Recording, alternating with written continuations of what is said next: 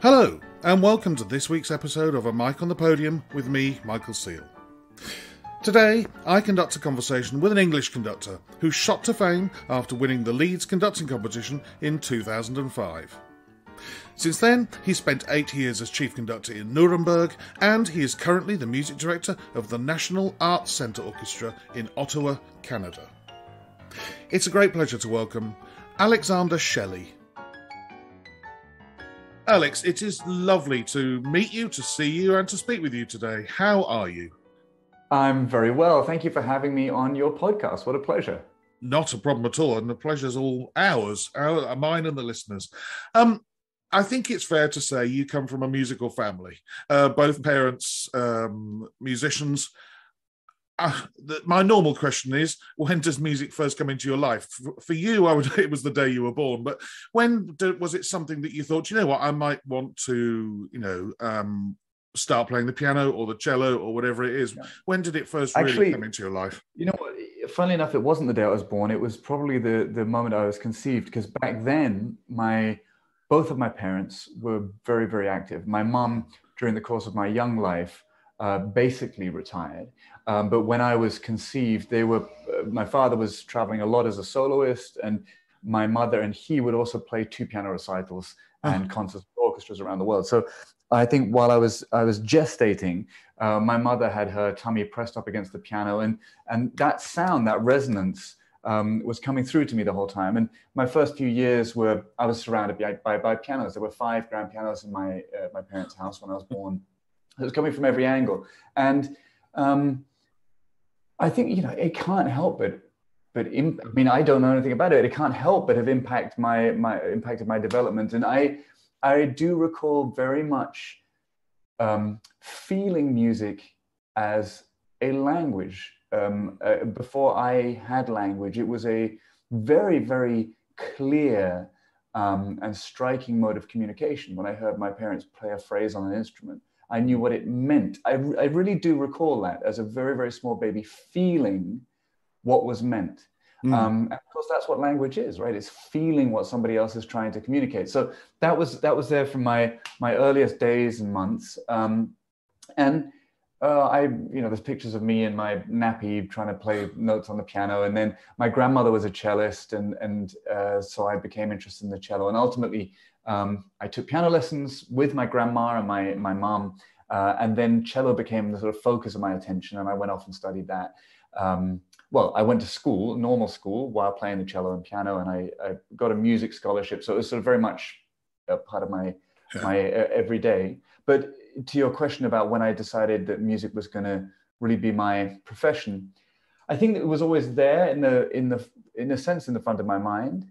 My parents, probably because they come from the profession, never pushed it. They said, if you're going to become a musician, the drive has to come from you, because no one else is going to make you practice after a certain age. No one else is going to give you the sort of blistering ambition you need to just keep on cutting through and keep on working, and also the love for it that is required, just like in sports, to apply yourself every day to go above and beyond.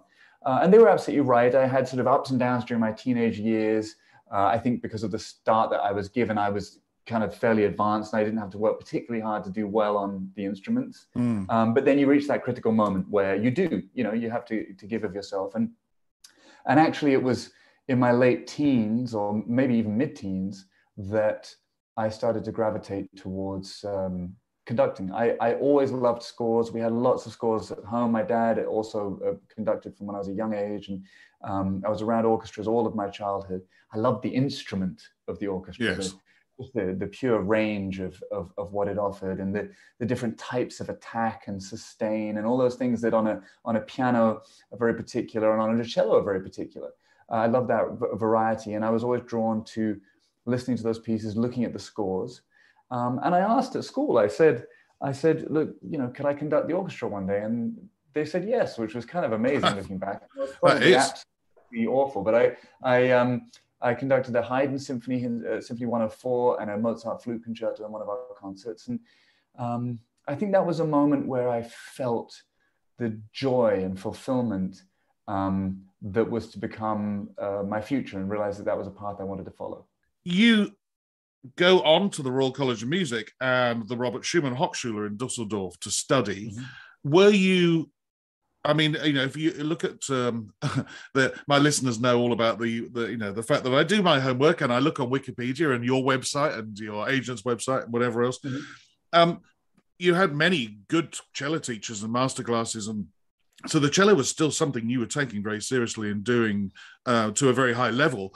But was it running alongside conducting at the RCM? I mean, I know that you had conducting lessons at the Robert Schumann Hochschule, but did you have anything at the RCM? No, RCM was a pre-degree course, and I spent almost the entire year messing around, drinking, going out with friends, really not focusing whatsoever on what I should have been focusing on. Or maybe I focused on exactly what I should have been focusing on. I don't know, but I just had a wonderful laugh that year, and I did, you know, practice and have my lessons, but I was focused on the cello and focused on sort of, you know, that. And I was going to go to Eastman to study with my then teacher, Steve Doan. But I was on the advice of my first serious cello teacher, Tim Hugh from the London Symphony Orchestra, and then, then Covent Garden and now of neither. He had studied with this man called Johannes Gorizki, only for a year in Germany, but he thought that we would get on very well. Johannes was also a conductor, and he was very broad in his musical thinking. It wasn't, you know, I'm a cellist and that's what I do and everything's cello. And Tim sensed that we might enjoy working with each other. So I went to Prussia Cove and I did masterclasses with him and just absolutely hit it off. And so within a few months, I, you know, flipped my plans completely. I went over to Düsseldorf. I did my audition there. I flunked my entrance exams because I didn't have any German, which is, it's so weird to talk about this. I lived in Germany for basically 20 years. I speak to my son in German. It is completely my other now kind of mother tongue. So the idea that I went and I did my audition without any German and that I flunked my exams because I didn't understand the questions actually sounds funny to me now, but that's what happened. But they said you can come back at in the week before the first semester and you can take the exams, and if you pass, you can just start the next week. It sounded a bit risky to me, but I basically spent the summer learning, you know, learning German, the essentials, and definitely all the musical language. I went and did it and passed the exam. Happened to meet my best friend there as well that week. He hadn't passed the exam because he was just used to all the harmony and that stuff, which was very funny. But so I went to Germany, and it was there that conducting lived alongside cello, because I started immediately an ensemble with my friends and colleagues there that we called Schumann Kamerate, because, well, at the time, we all thought that Robert Schumann's entire life has been spent in Düsseldorf because everything there is called Robert Schumann that has to do with music. Turns out it was only 3 years and they weren't particularly happy years, but, you know, that's you know. Anyway, we sort of built the orchestra together. I ran it and directed it and conducted it. Sometimes I play directed, you know, Haydn concertos. I just sit at the instrument and play. Other times I conduct. And we ultimately built a really fabulous young ensemble, and we started a series at the main recital sort of chamber orchestra hall there called the Schumann Saal, which ended up becoming a very, very successful cycle. It was about bringing people of our generation then, you know, I was 20 something, 21. We all were, to the concert hall. And it very much coexisted, but I did my degree and my master's degree as a cellist. And while I was doing my master's, I studied conducting. And you studied with a name I have yet to encounter in 90 episodes or so of the podcast, Thomas Gabrich. Yeah, I'm his only student. Oh, wow. Well, therefore, you'll be the perfect person to ask, what sort of teaching style did he have? I mean, you know, there are famous names I mention almost on a weekly basis. Swarovski in Vienna, who was very much score-based, but not stick technique. Musin, the exact opposite. Colin Metters is more stick, so I'm told, than score. How was Thomas Gabrich in his approach to teaching you? Initially very stick, because he approached me. He was at one of my concerts. He ran the opera studio at the music college, the Robert Schumann Hochschule, and so he conducted all the productions. He was a Kapellmeister at the Deutsche Oper am Rhein. fabulous technique himself. And he came to one of my concerts with the Camerata, and it literally, he walked up to me. I played in the orchestra under him at college and stuff, but he just came up to me and said, "Look, I thought that was a wonderful concert. I think you have all the talent necessary to make a career of being a conductor, but I think there's things I could do to help guide you.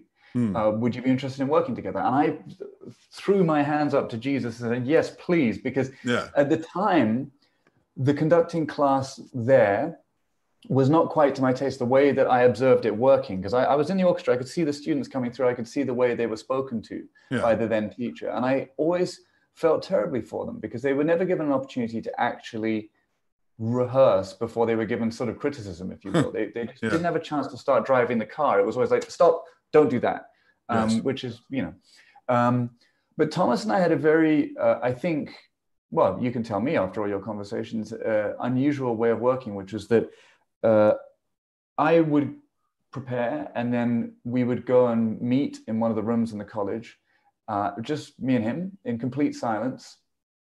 And I would start conducting and he would watch and we'd both be listening in our heads.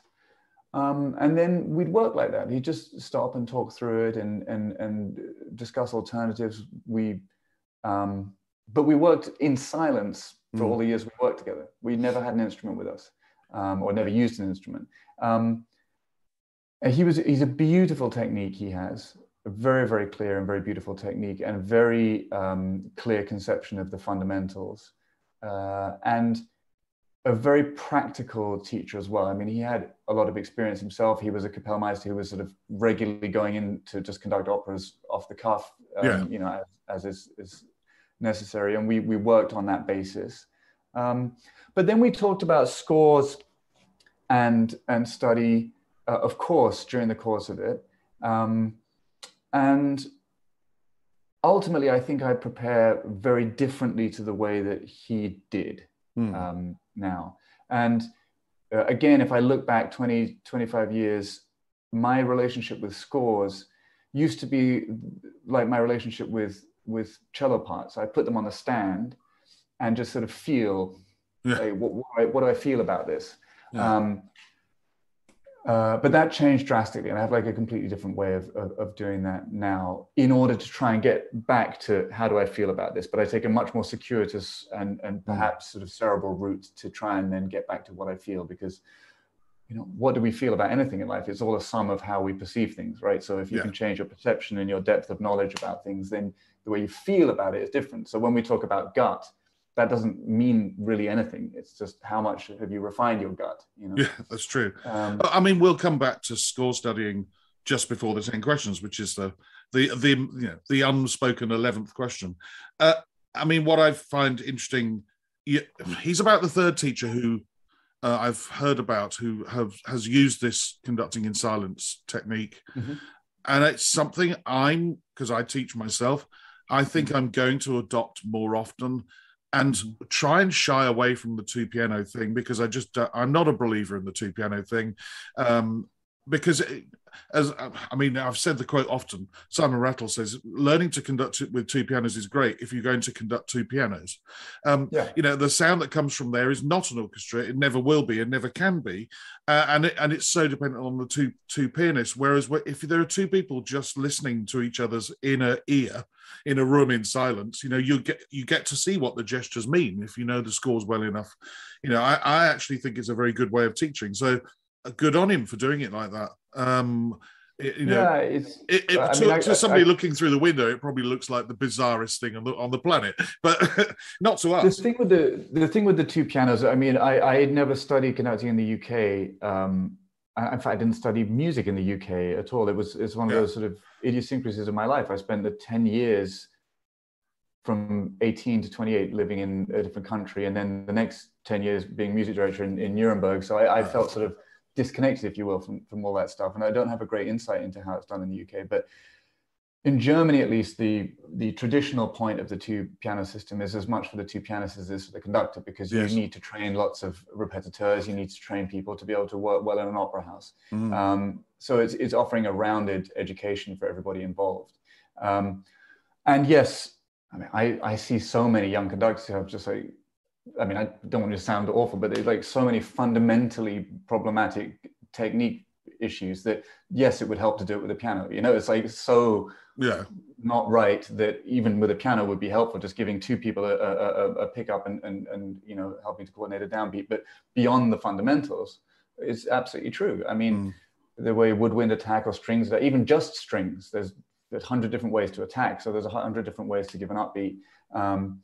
And there's a lot of things that once you have a feeling of how orchestras respond, and every orchestra responds subtly differently to different gestures, you can then work with the piano because you have in your body and in your sense of you know, how you produce the sound, you can conduct a piano and you can say, all right, I'm going to give this attack. And, and so that way around it works well. But if you're trying to learn the feeling of what it's like for an orchestra to respond, piano is very difficult, unless you have a master pianist there.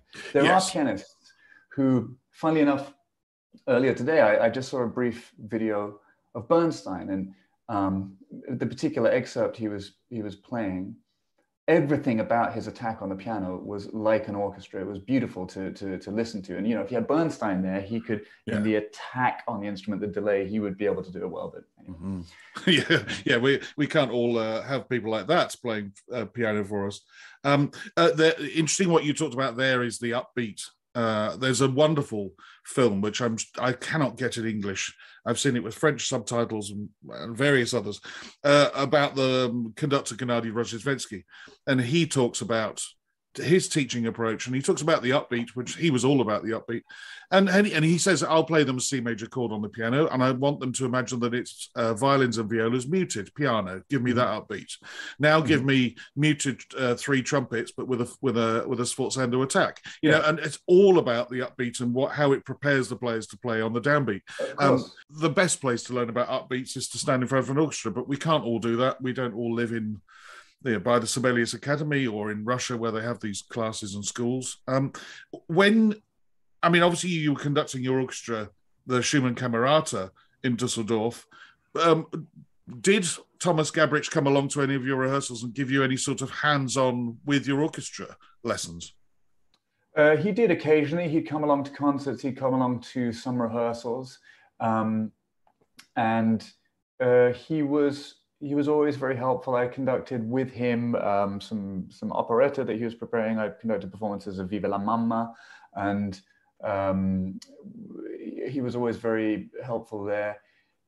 It was funny. It all moved very fast for me. I mean, I remember sitting when I was a kid at the canteen in the building that the BBC National Orchestra of Wales used to rehearse, and I don't know if they still do, but with Maris Janssens. My dad was performing with him that week, and I was too young to even really be aware of just what an extraordinary musician he was and what an extraordinary conductor. But we were sitting at the table, and Dad was saying, I guess I was 15, Dad was saying to him, Alexander loves scores and he loves the idea of conducting, and he's sort of trying it out at school and things. And Maris said, well, you know, of course, to learn stick technique only takes 6 months. Like if you learn from the right person, and the rest of it is then kind of refining it to your own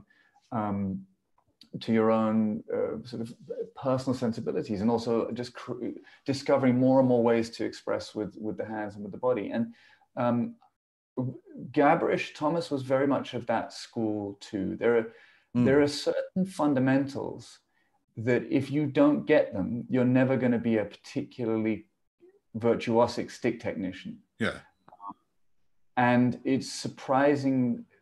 I find sometimes observing some unbelievably fine conductors who, I mean, as in the results are sensationally good, and they're obviously incredibly charismatic people, incredibly musical and compelling, where there are some elements of their stick technique which are just not as good as they could be or should be. And it's interesting because if they were concert pianists, they would just never have had a chance, because if you can't get around the notes, you can't get around the notes. Yet it's perhaps a clue to this sort of mysterious job that you can have people who have excellent technique, where they could really control anything, but above and beyond that, maybe don't really have anything to say.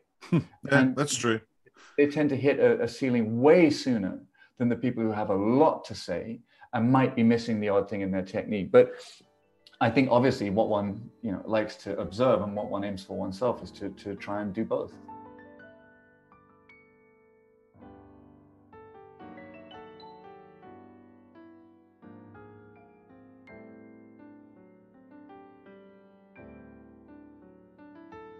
You've just perfectly, well, in a slightly cheesy way, I'll use the link of clarity and wonder of stick technique, was one of the things mentioned after you'd won the 2005 Leeds conducting competition.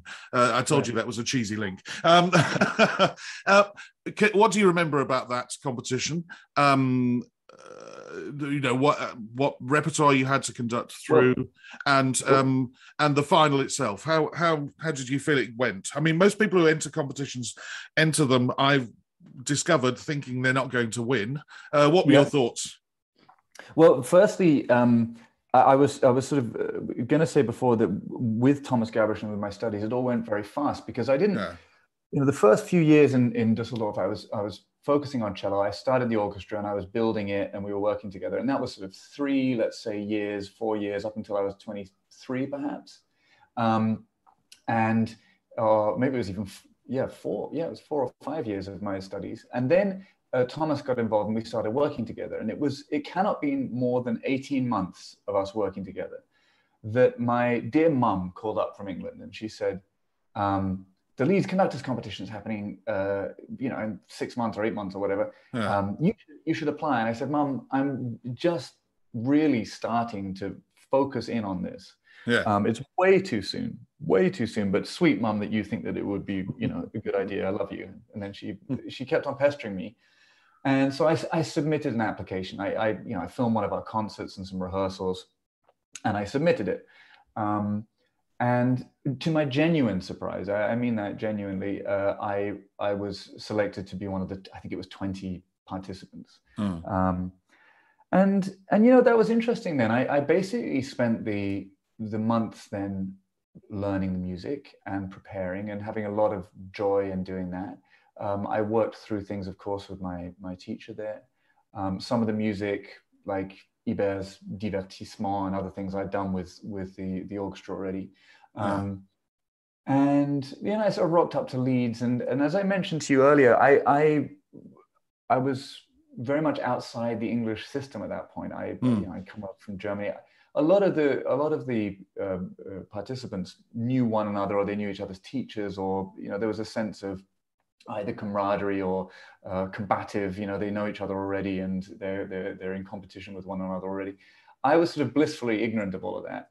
And had real pleasure in just coming in and for the first time in my life working as a conductor with professional musicians, completely professional ensemble, and the joy of conducting these pieces with the Orchestra Opera North and being asked to do a bit of rehearsal, and then by hook or by crook, going on to the next day and always being a little bit surprised, but then the excitement of preparing the repertoire for the next day, and so on and so forth.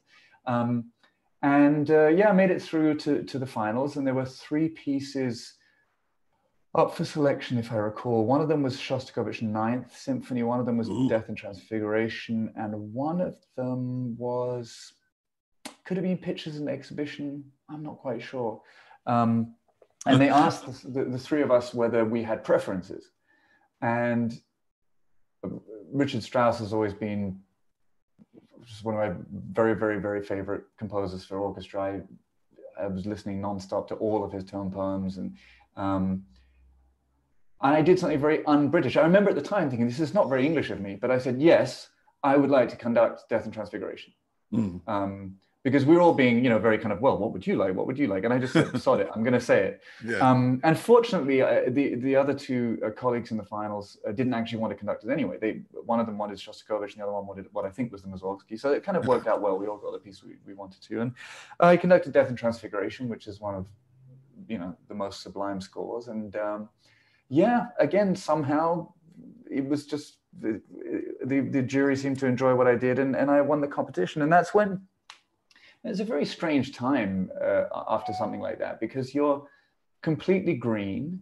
Yeah. You're passionate. You've just learned things. But 8 months later, I was standing in front of the Philharmonia Orchestra, and 6 months later, I was in front of the BBC Philharmonic, because David Wetton, the then manager of the Philharmonia, had been on the jury, and the then manager of the BBC Philharmonic had come to the finals.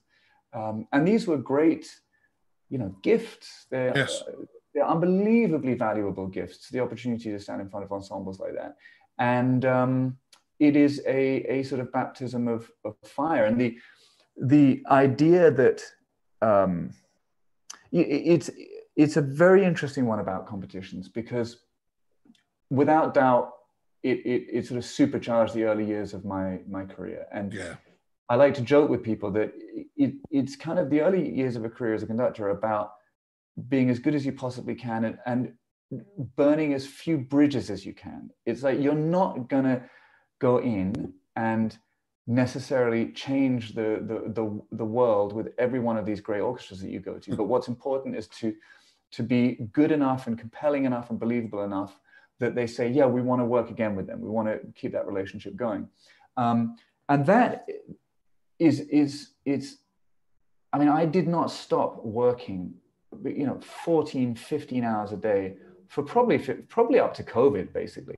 I mean, it relaxed a little bit before COVID, because I made a very conscious decision when I started in Nuremberg as music director to just learn.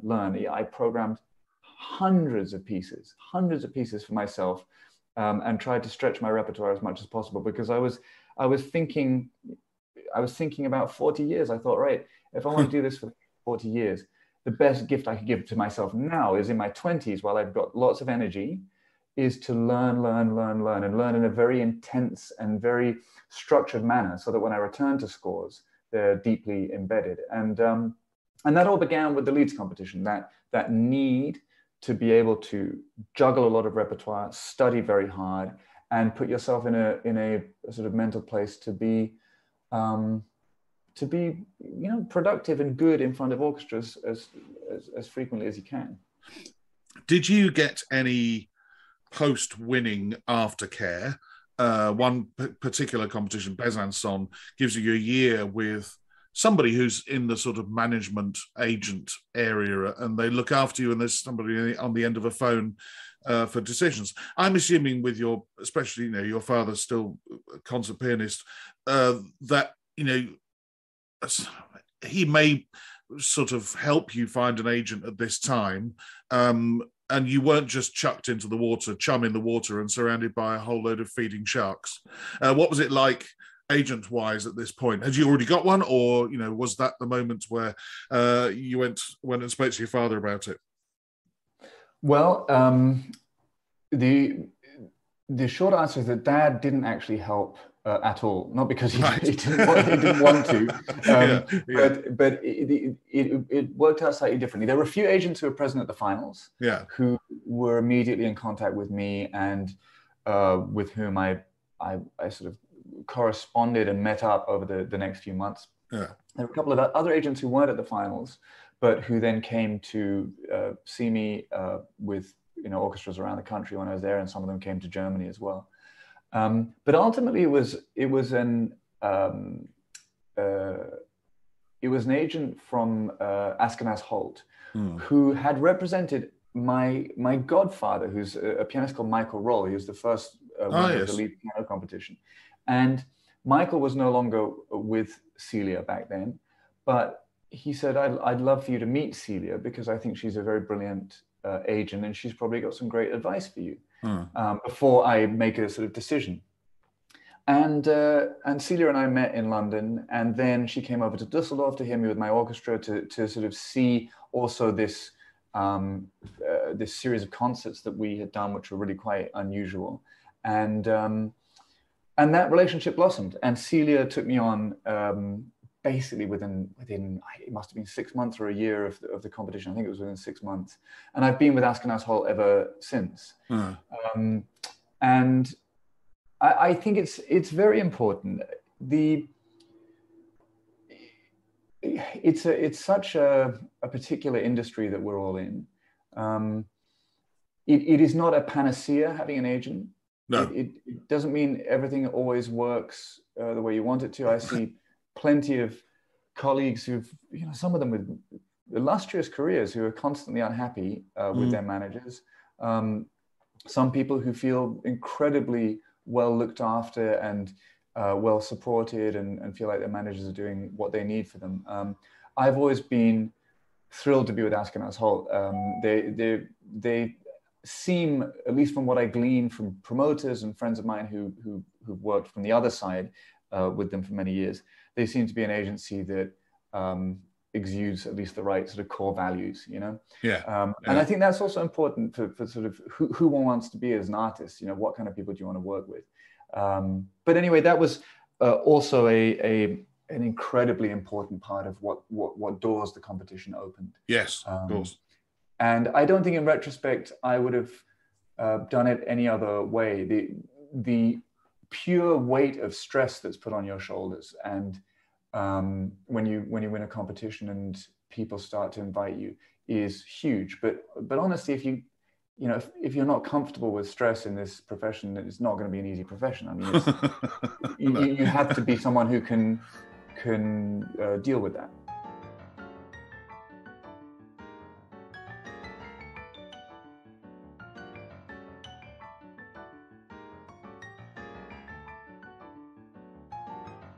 I'm going to jump on to, basically you've had two quite long periods as chief conductor.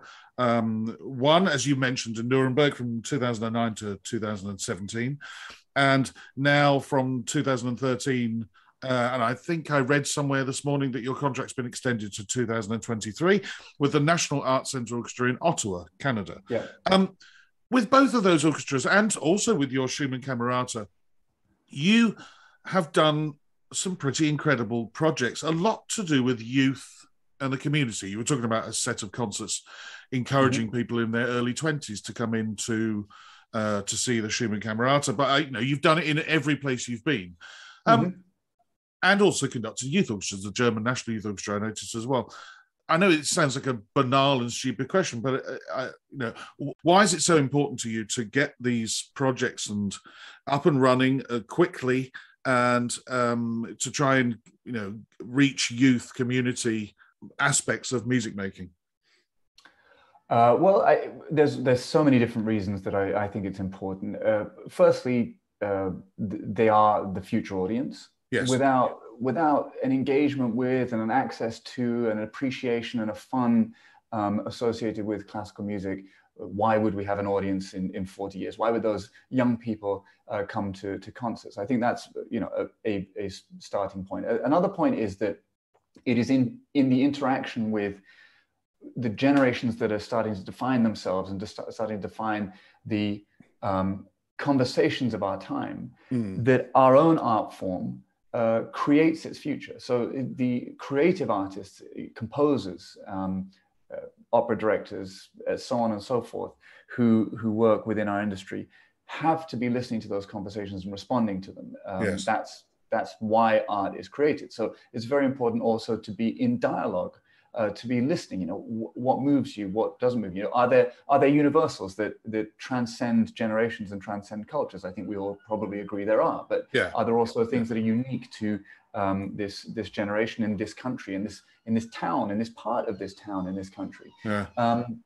Those are the conversations for which we make art, I think. Art is not just a sort of abstract. It's about, as I said at the beginning of this conversation, it's about communication. So what are we trying to communicate, and who are we trying to communicate with? Classical music is an entire realm. It's such a funny thing, the misconceptions and misperceptions of that word for many people. They think of it as narrow, and I think of it as extraordinarily broad. Yeah, absolutely. It's music of today, it's music of the 16th century and everything in between, and it's from 6 continents. And we all know that, but possibly too rarely do we actually celebrate it, and possibly too rarely do we actually do anything about ensuring that it remains so. So people in my position, if I'm leading an organization, the easy thing, if you will, is to be programming the Mozart and the Beethoven and the Strauss and the Mahler and the Elgars. That's there is an audience for that, and we need to make sure that we continue and also question traditions that in equal measure. We need to do that work, which is something that we tend to get very well trained for in the music industry. But there is an entire world of other things that we need to do, which are incredibly exciting, that have nothing to do with that. And I have very few frustrations. I generally a very sort of optimistic person and grateful person as well. But it frustrates me when it's considered either or options. A good arts organization needs to be great at traditional things. It needs to be great at developing new ideas. It needs to be great at communicating with demographic X and great at communicating with demographic Y. And those two things should be not mutually exclusive. So that's always been a sort of the core of what I think is, and for some people, when they look at my career, they're like, oh, look how much you've done with youth. And I personally just see a balance, what I consider a healthy balance, which is to work with all different demographics and audiences. So. Well, it's something the listeners will know that I agree with about working in your community, if that means a good amateur orchestra or your local youth orchestra, but also taking it one step further, also as a conductor. Some people really are quite quick to want to put us in pigeonholes. Oh, he's an early music expert, or she's really good at Bruckner and Mahler, but I wouldn't necessarily book her to do Beethoven, or he does contemporary music, or he does light crossover film music, whatever you want to do. Personally, as a conductor, I like doing them all, and I don't mind doing them all, and I don't want somebody to pigeonhole me and say, "Oh, he's really good at British music and Shostakovich, so don't give him a concert of English light music to do." Or why not? I might like it, and I might really enjoy it, and it might be a secret passion of mine. And I think as musicians, you'd be crazy not to embrace all music and also want to take it out to your community and your youngsters. So does that frustrate you when people, say to you, oh, well, maybe you should concentrate more on, well, you just mentioned it, Beethoven, the classics or whatever else. Or does that frustrate you? Because it sounds like you're somebody like me who just likes music and therefore conducts whatever comes in front of him. So I haven't, I fortunately sort of suffered, if you will, from that. I think one needs to one doesn't have to do anything. The beauty of life is that people can just do whatever, be allowed to do whatever they want, and it leads wherever it leads them. And from that perspective, a kind of libertarian. But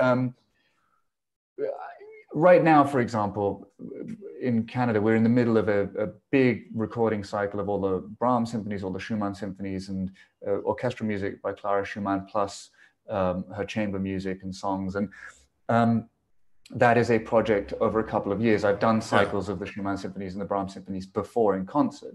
But when I apply myself to that repertoire, I am digging and digging and digging and digging and trying to, for the stage I am in life, be as profoundly connected with the music as I can be. So I am trying in that project to be as expert and specialized as I can. At the same time, a few weeks ago, we were continuing a different project, which we call NACO Live, which was where we've been over the last 18 months, really focusing on what are called, IBPOC in Canada, or BIPOC composers in the States, and they call different things in different places, but composers from historically excluded communities, which is another way to put it. So a lot of Black composers, a lot of Latin composers, women, and we've had in the last 18 months, I've been focusing so hard on expanding my knowledge of that repertoire, picking works that I think will work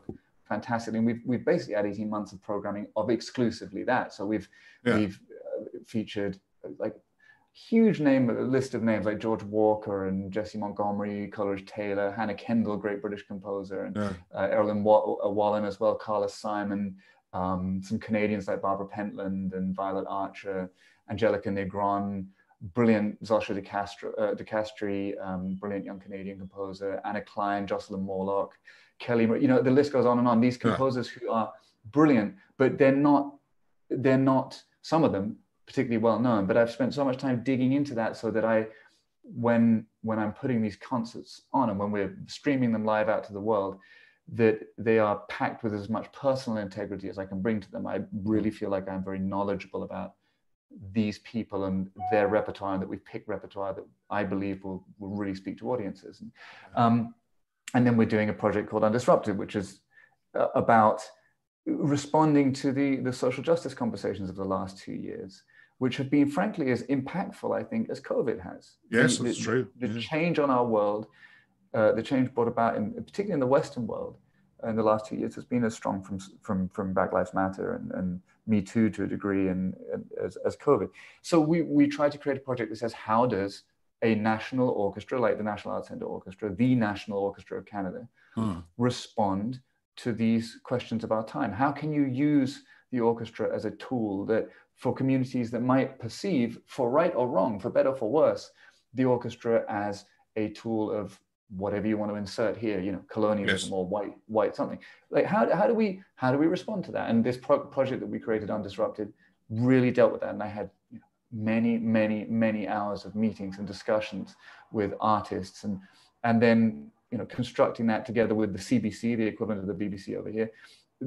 My point being, in each and every project, if you look at sort of what I do, you'll see, oh, well, he does this and that is very broad.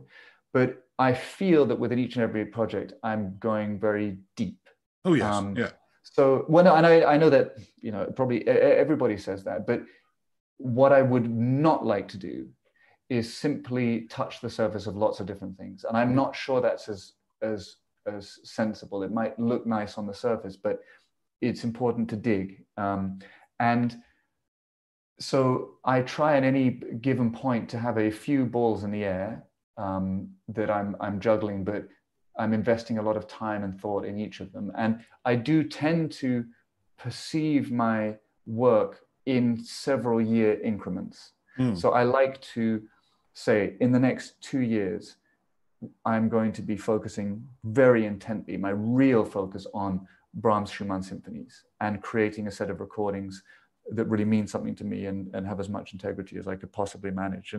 And then saying, right, well, what's the next 2 years afterwards? And of course, then I'm also guest conducting with a bunch of programs that have come together in various different ways. Maybe a soloist was there before I was, or maybe they're doing for example, when I was with Suisse Romande just before COVID started, they were doing a Shostakovich Britain cycle. And so they came to me and said, we'd like you to come back, and would you do this, part of this cycle? I thought, that's great, because that also has sort of integrity and meaning. So again, when you're looking through the calendar, you might see lots of different things, but I try in my mind's eye to have a real focus for something personal that I'm trying to achieve. And then when I'm guest conducting, try and be in the minds of the programmers and the projects I'm in. And actually, when I talk to young conductors about the career, I sort of talked about stress earlier and how one needs to be able to absorb it. Being capable of really clear compartmentalization is, I think, an incredibly important tool to develop as well, to achieve success in the career that we have. Because if you can't compartmentalize and really focus on something, even if it's only for 10 minutes, and then move on to something else, it's very hard to deal with the sheer amount of repertory that gets thrown at us.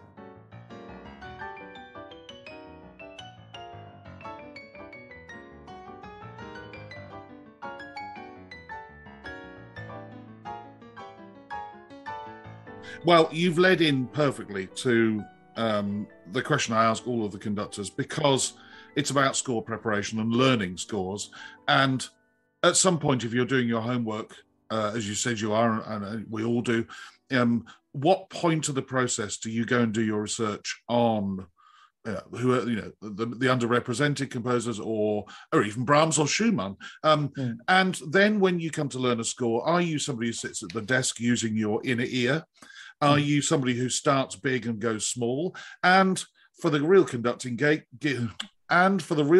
geeks, are you a pencil user, a scribbler, a red and blue and black, a highlighter pen, or are you somebody who uses none of the above and keeps it nice, virginal white? What do you do when you learn a score, Alex? I'm a pencil user. Yeah. I open up page 1. Yep. And what I do is, every piece I learn, I do a very thorough harmonic and structural analysis. So I actually write chords under everything as I go. I mark periods, so with vertical lines, and then half strokes halfway through a phrase. I have notes that I make and indications that I make for different elements of the structure. And certain structures become apparent as I'm going. Other ones, you say, all right, I think it's heading this way. You see how a composer has started to lead us in one direction or another direction. And sometimes the solution to actually the construction of a movement might be in the middle of the development section, or it might be in the coda. And I've often spoken to people about, there's two forms of beauty when you're learning music as a conductor.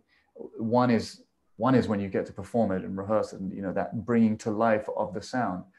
But there's a very different one, incredibly enriching, without which I couldn't live, which is that time at a desk, getting into the mind of how a composer has put it together. And that those moments sometimes of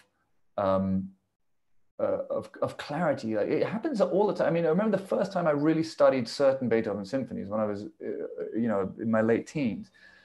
I thought, I just can't find the solution to this. What is happening structurally? And then you feel the hand of Beethoven touch you in the middle of a development section, because it's like, he's just given me the answer to the thing that I've been asking myself all the way through. And of course, it's never a coincidence. It's why the tension is felt in the music. And sometimes I can't put one's finger on it, but it is the playing with one of the most obvious examples, which I hope everybody who you've ever interviewed has given a lot of thought to, and I'm sure they have, but it's interesting for audiences, are the first 3 notes of Beethoven's Fifth Symphony pickups, or is it a heavy bar? That is one of the most obvious in all of music. You need to answer that question for yourself as an interpreter. Now, it may be that it sounds identical afterwards. Possibly. I don't think it will, but it's possible.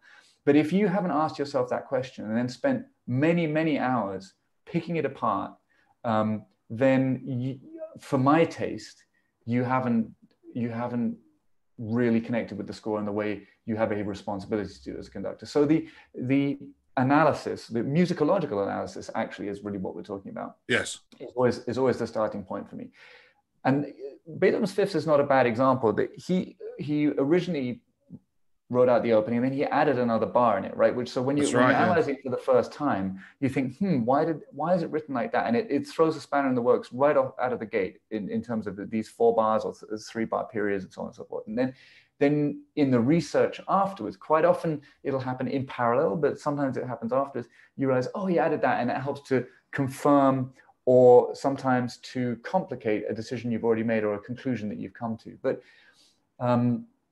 ultimately, I would say that the work at the desk, which is, yes, it's inner ear, and it's with pencil, is about trying to get to as close to the truth, a truth of how a composer has conceived of a piece. So and to answer your question about big to small or small to big, it means that from the small, ultimately, I then see the big, but the big makes a lot of sense in my mind already, because all the great symphonies, and then we can get into also the aesthetics of what beauty is, but all the great, it's not even symphonies, most of the great works in music that I can think of, and also outside of the classical realm, tend to have in miniature what they have in their large structure. And then you get into the whole world of Gödel, Escher, Bach, and fractals and beauty and nature, and how these fractals work, and it's to be seen and heard in music. But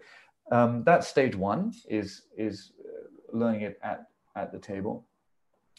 And as I'm sure, again, many of your guests have said, and I'm sure you're aware, what's shocking sometimes is how, if you were to tell me to write down a piece that I've heard but never seen the score of, how often what I would write down from things that I've heard over the years has nothing to do with what's written in the score.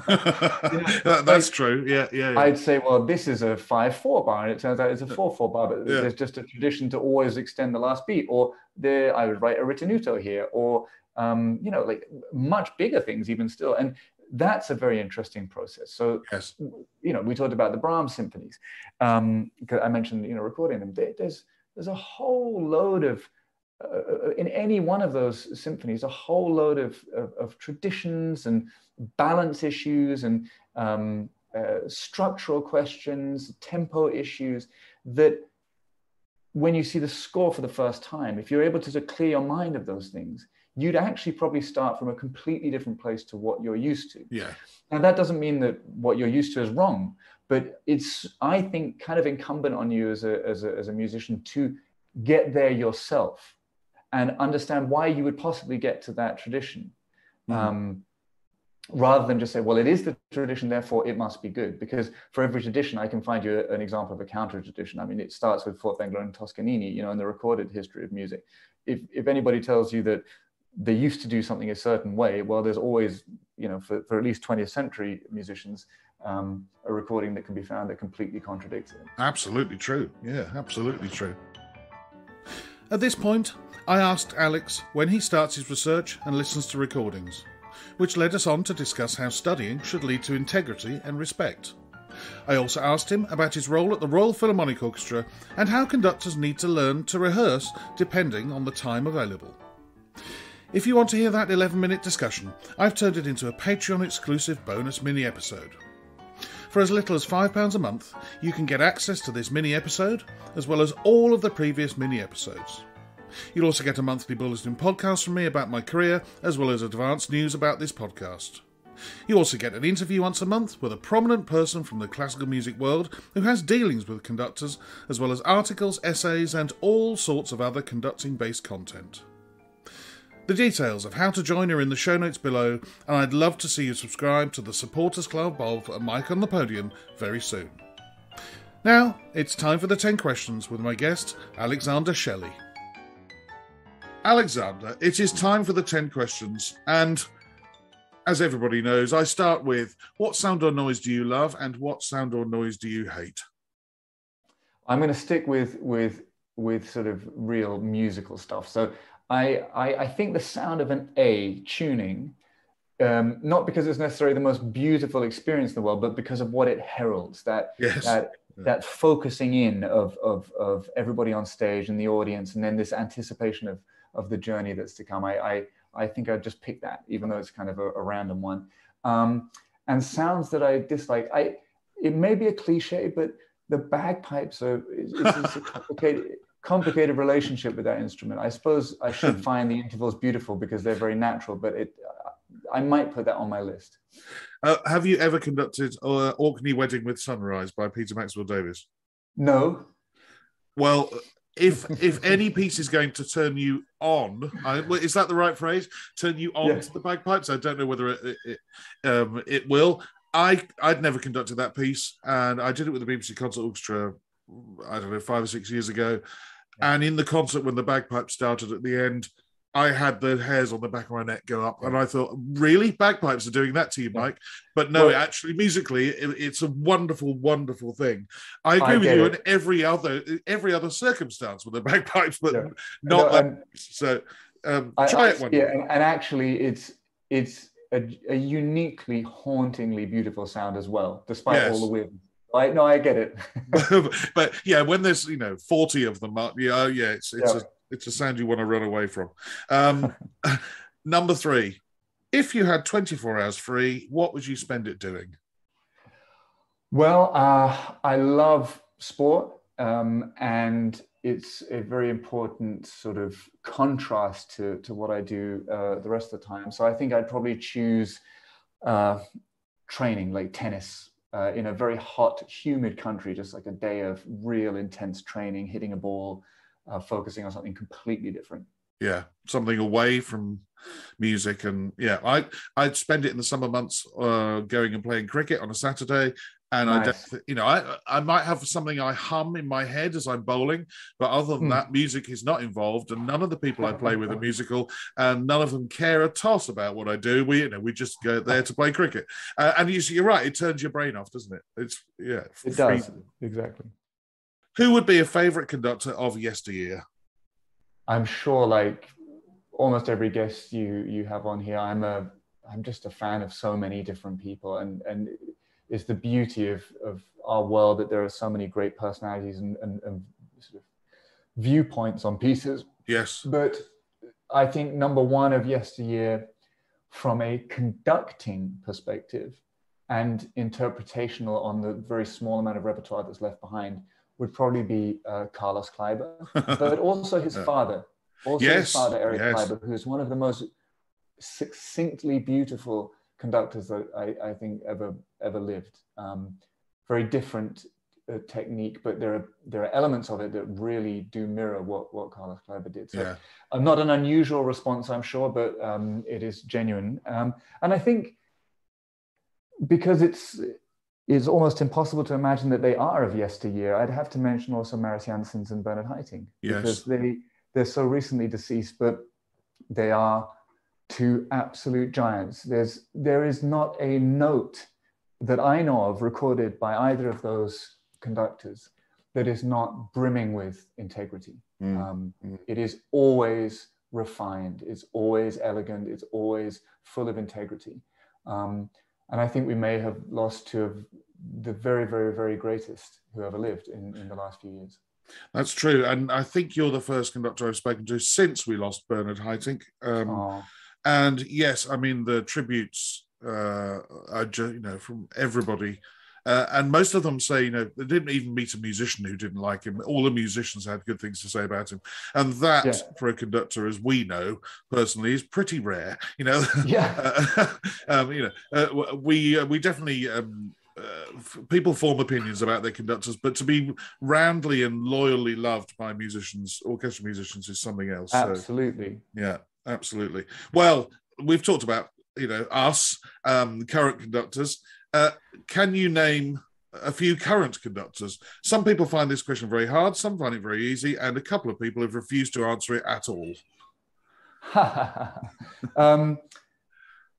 Well, I'm a fan of many, many living conductors for lots of different reasons.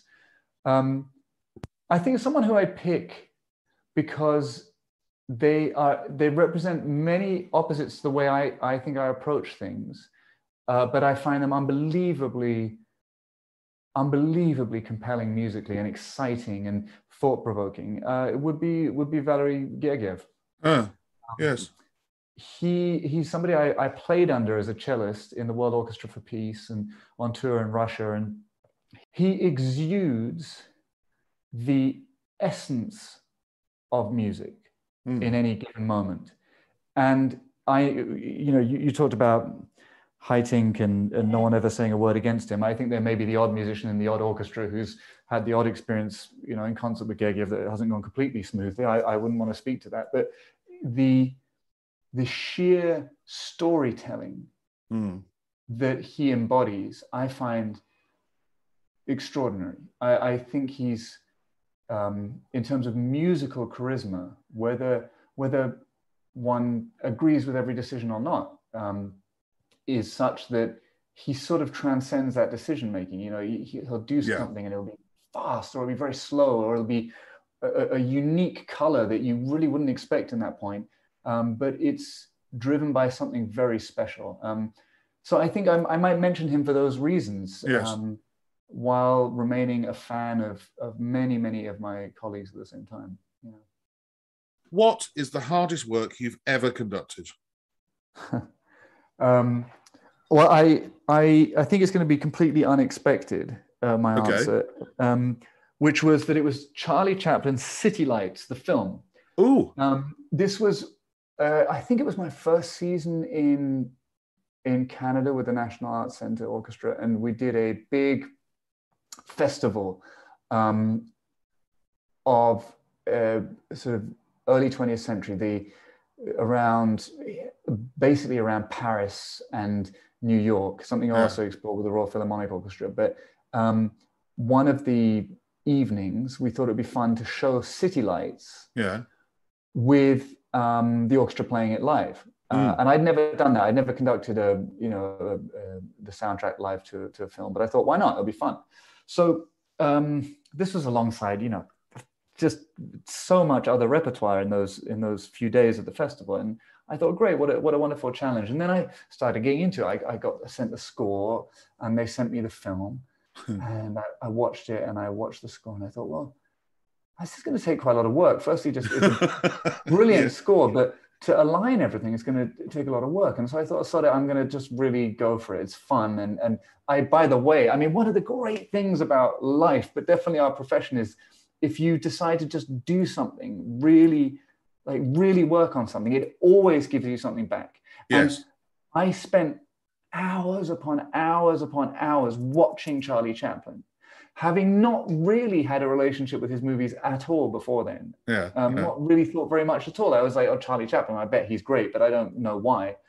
And then watching him, I was just the genius of that man suddenly became apparent to me. I say suddenly, it developed, he's just extraordinary. Anyway, I watched it and watched it and watched it and watched it and watched it and watched it. And then we got to rehearsals, and I was so proud because I hit all of the scenes exactly in the right time. And but I thought, my God, these people who conduct films, that's so difficult. And then the leader of my orchestra came up to me afterwards, and he said, where exactly was the timer, and where were the cues for you? And I said, what do you mean? And he said, well, whenever we do pop shows with films, there's the timers for the conductors and with the beats per second. So you can, it gives you a click so you know what. And I said, well, no one told me about that. And I'd invested tens and 20s and hundreds, probably not hundreds of hours, but a lot of time, because no one had told me that there was a thing you could follow that would give you all the exact speeds so that would line perfectly. So that was like per minute of music conducted. That was definitely the most difficult thing I've ever had to do. But then I was really proud after the fact, and I've never been able to tell anyone. So I'm glad you've asked me. Brilliant. I did North by Northwest, the Bernard Herrmann score to the Hitchcock film. Right. And I used the Newman system, which is the punches and streamers, and there's a clock in the top right-hand corner with the bar number and the tempo you're getting. It's even got a name, you see. Yeah, the Newman set. Yeah, and that was hard enough. And I've also done, and I'm about to go to Trondheim and do the Snowman, Howard Blake's, the famous Walking in the Air. And that's only 20 minutes, and I actually do use a version with the clock, but I know a lot of conductors who don't. And that's tricky enough. But the whole of City Lights, my hat, if I was wearing one, would be doffed in your general direction for not using anything other than just watching the film. That's some going. That's wonderful. Thank you. When traveling abroad to conduct, what item could you not leave home without? Can I have two? It would be running shoes and a thought-provoking book. And running shoes, obviously. Thought-provoking book. If you're going back to Ottawa, I'm assuming you've probably got a place there, so you don't need to go out and eat. But when you're guest conducting, a table for one and a book is sometimes the best way of getting through it, isn't it? Absolutely. Yeah. Brilliant answers. And you join an ever-growing gang of us all who have a thought-provoking book for a table for one. I'm just not in. I'm not in the gang with the running shoes. I'll leave that to you. Okay, fair enough. Number 8. Anything you want is the answer to this. Real or fantasy, whatever you like. What is the one thing you would change about being a conductor? I think some of the misperceptions, both within and without the industry, within and outside of the industry, maybe the way to put it, about what a conductor does. I think that it's a wonderfully mysterious realm for audiences. And mystery is important, especially in art, but demystifying certain aspects, I think would really be interesting for a lot of audience members. Sort of looking behind the curtain, understanding a little bit what happens in rehearsals, how a conductor can be an incredibly useful tool when things are working right. How that role is something that is actually essential. It didn't just occur for no reason. It occurred because ensembles need to have decisions made, need leadership, they need direction. I think sort of looking at it from that perspective, and also understanding a little bit more about the gestural side of things for audiences, I think is very interesting. So that misperception, or maybe even just lack of perception of certain things about a conductor, I think that would be something that I'd like to change. And in fact, I try quite often to do that. Talk to audiences about it, talk to people about the nuts and bolts of conducting, and also the nuts and bolts of the life of a conductor and a music director, and the huge variety of decisions you have to make and things you need to think about, which are incredibly fulfilling. Well, if you take the gestural part out of your answer, you've basically described one of, if not the biggest reason why I started this podcast, which was to have two conductors talking to each other, and not to consciously demystify, but just through chatting about what we do. You're never going to take all of the scales off the eyes of somebody, and you can't explain everything. And actually, as us conductors, we can't explain it either sometimes. But, just to point out, this is what we do. This is how we do it. This is how long it takes. This is why we do it. This is why we shouldn't do that, and we should do this. And I'm hoping after, approaching 100 episodes, that it seems that some people have found it interesting and have been informed. I wish I could do the gestural thing, but then it wouldn't be a podcast. It would be a vlogcast or whatever it's called. But yeah, a brilliant answer. Absolutely brilliant answer, because it's something, as I said, I'm quite invested in myself. So there we are.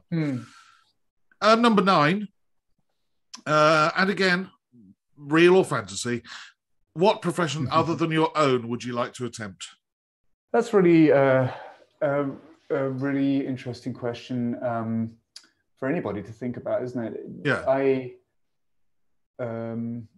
I love psychology. I love behavioral psychology quite specifically. So thinking about this period that we're living through now with COVID, we're traveling from country to country, the different ways different cultures and communities and societies deal with it, how they perceive information, statistics, data, conversations, the fundamentals of decision making. They're fascinating to me, and in fact, quite a lot of our programming in the coming year is around that. We commissioned Philip Glass to write what is now his 13th symphony. We're giving the world premiere of it in a couple of months, based on the life of a man called Peter Jennings, who was a Canadian television news anchor, but who was for generations, a generation, the face of news in the US on ABC. So a Canadian who made it big in America, and using that as a lens through which to talk about truth and how we observe it, because for decades a news anchor stood for that sort of veracity of research, and when they said something, it was honest and truthful. Yeah. And it's something that Philip Glass is very interested in too. So he's written this symphony for us, and it's something that in our conversations around music, but in life in general, I find very interesting. So perhaps working in the realm of psychology, and I think I'd probably always enjoy being active rather than just sort of in the academic side of it. But that's an area that I'd be very interested in. Writing, I think I'd be very interested in, and perhaps something that sort of brings the behavioral psychology stuff to bear, which is potentially sort of diplomacy, politicsy type stuff, maybe policy stuff. Yeah. I'm not sure about politics as a profession, but the things that you can do once you're in power, like thinking about how to make things better and thinking about how we all interact as a society, that stuff fascinates me. Basically, it would be PPE. If I went back to university, I'd be studying, politics, philosophy, and economics. Those would be that would be the subject I love. Or, in the top 10 tennis players in the world, that would be my other dream. Yeah, there's quite a few conductors who slip in something, or fast bowler or England cricket captain or whatever. Exactly. Yeah, absolutely. But I mean, psychology doesn't surprise me because, you mentioned it earlier on in the chat, but it's part of what we do as conductors. If you're not interested in the psychology of the people you're conducting, then maybe you shouldn't be stood up there in the first place, Well, I think there's probably, I don't know, someone would need to study it, but I think there's probably a slightly higher rate of sociopaths among conductors than there are in the general population, because the alternative to really caring about people is to not care at all, yes. Right? To sort of enter into the sociopathic realm. Yeah, that's true. There's a few of those as well. Absolutely. It's a joke. And finally, if the world were to end tonight, what would be your choice of final meal and drink? Well, firstly, I'd have as many friends and family together as possible to make it a big party.